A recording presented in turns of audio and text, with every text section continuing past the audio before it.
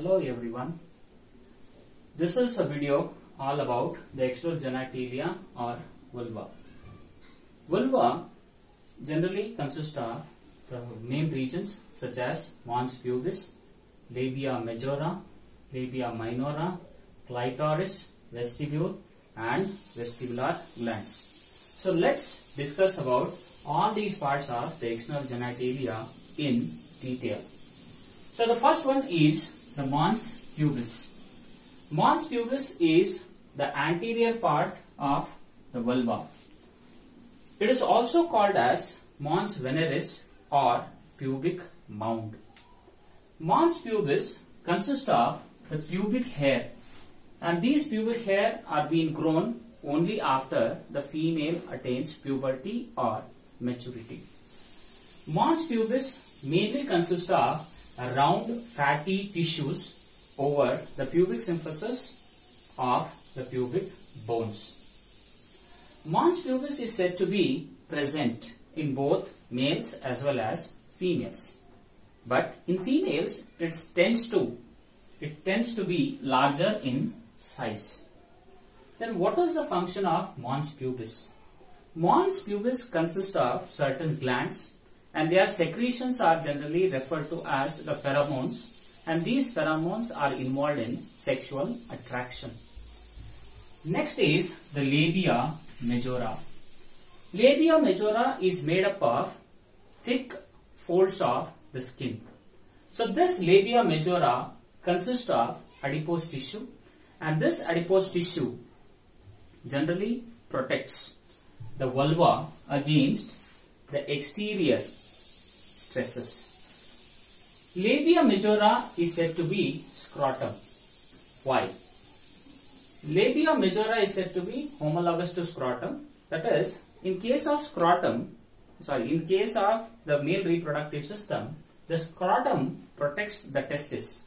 Similarly here, this labia majora in the vulva protects the inner soft delicate parts such as labia minora, clitoris, urethral orifice and vaginal orifice. Next is the third one, labia minora. Labia minora also has a pair of thin fleshy folds of the skin which are pink in color. This labia minora lacks fatty tissue and hairs, but also consists of the sebaceous and sweat glands. Labia minora, in its epithelium, there is presence of a connective tissue. So that connective tissue secretes collagen and elastin, which provides strength and elasticity to labia minora. Labia minora is said to be homologous to penile urethra. Next one is the clitoris. Clitoris is being seen towards the anterior part of the vulva, and above the clitoris there is presence of a clitoral hood. Clitoral hood is the fusion of the labia minora towards the anterior part, where it forms a hood-like structure, and this clitoral hood is also called as prepuce. So below that of the clitoral hood there is presence of this clitoris. Clitoris is an erectile tissue, as similar in case of the male reproductive system. The penis which is present, so that contains the erectile spongy tissues. So similarly here, clitoris is said to be homologous to penis, as it contains a pair of corpora cavernosa, that is a spongy tissue. So clitoris in the females, it is called as glans clitoridis. So that is clitoris. What is the function of clitoris? Clitoris is the structure. So during the mating process, if it is being rubbed, so that gives a sexual pleasure to that of the female, and thereby making the efficiency, increase in the efficiency of the mating or the copulation. Next is vestibule.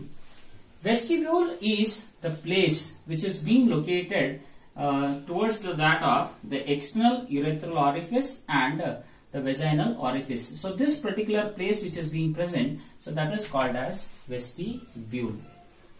Thereafter, this vestibule is homologous to membranous urethra, which means structurally the organs which are similar, they are said to be homologous, where the functions differ.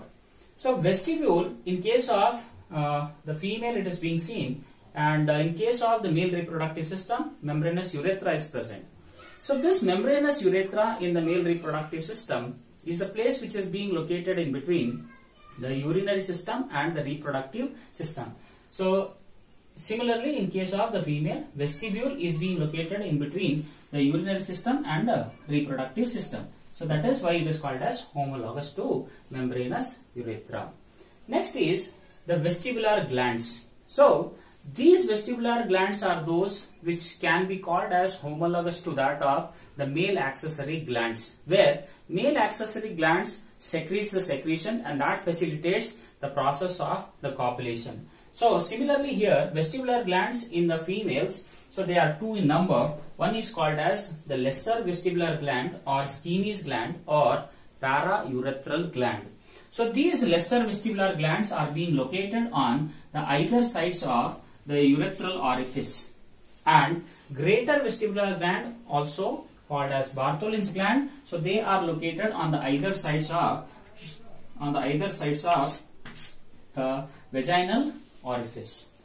So lesser vestibular gland are said to be homologous to prostate gland, which means the secretion, the maximum secretion comes from that of the Skene's gland, and greater vestibular glands are very small, they are pea-sized and they secrete mucus. So mucus is secreted by the greater vestibular gland, and in male reproductive system you have seen the Cowper glands are pea-sized and they also secrete mucus. That is why the greater vestibular glands are said to be homologous to the Cowper's gland, and the secretion of these two are involved in the lubrication of the penis and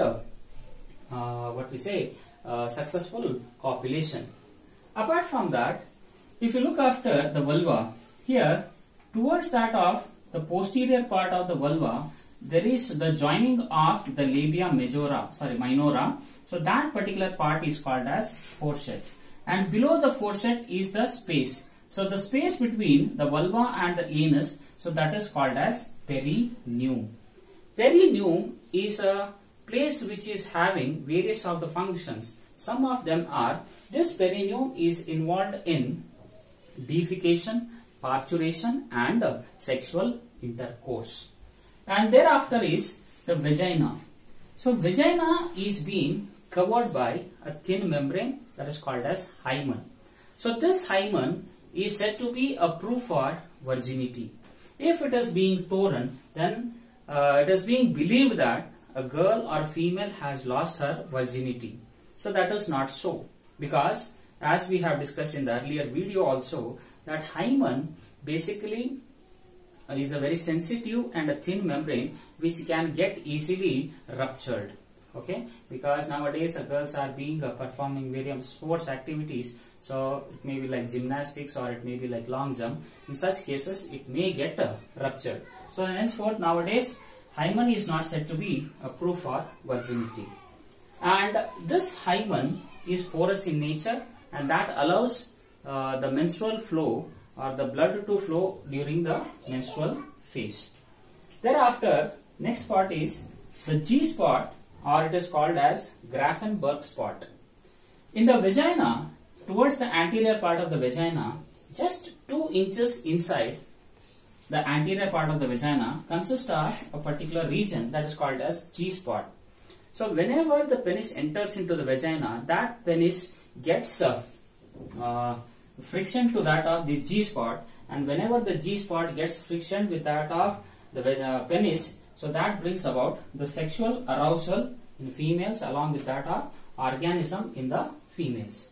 So here the external genitalia, what we had discussed is mons pubis, labia majora, labia minora, clitoris, vestibule and vestibular glands. So for your NEET or for the AIIMS, what you have to remember is Labia majora is homologous to scrotum. Labia minora is homologous to penile urethra. Clitoris, which is an erectile tissue, is homologous to penis. Vestibule is homologous to membranous urethra. Meanwhile, in the glands, lesser vestibular glands or Skene's glands are homologous to prostate gland, and Bartholin's glands are homologous to Cowper's gland. All the glands are homologous, where structurally they may be similar, but functionally they are different. So this is all about today's video, that is external genitalia or vulva. Thank you.